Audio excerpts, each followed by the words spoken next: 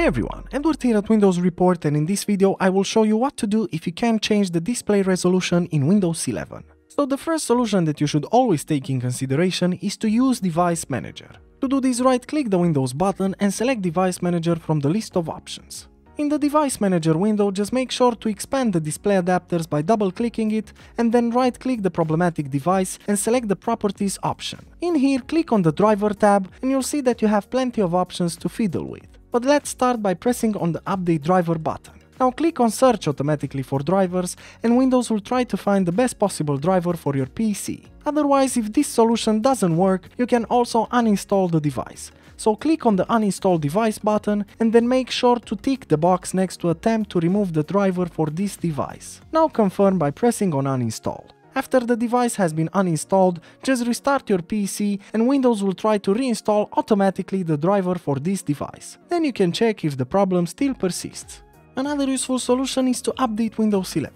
To do this, press the Windows button, then select the settings icon, and afterwards on the left pane make sure to scroll down until you find and select the Windows Update section.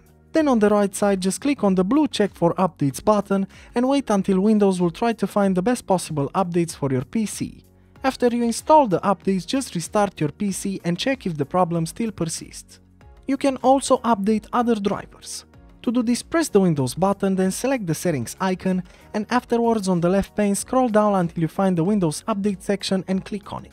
In here on the right side just click on Advanced Options and afterwards scroll down until you find the Optional Update section and select it. Now click on the Driver Updates drop-down menu and then tick the box to any drivers that you find in here and click on the blue Download and Install button. After installing the necessary drivers, restart your PC and then you can check if the problem still persists. And lastly, another great solution is to run the SFC scan.